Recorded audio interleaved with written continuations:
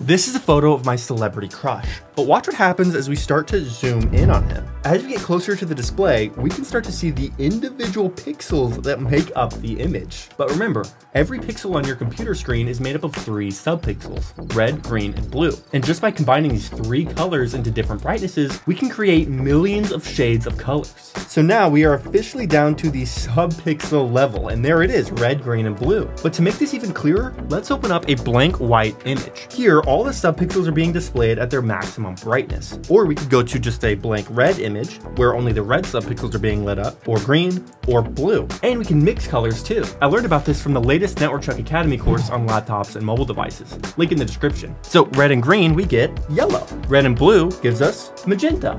Any guess on blue and green? It's probably gonna surprise you. Light blue.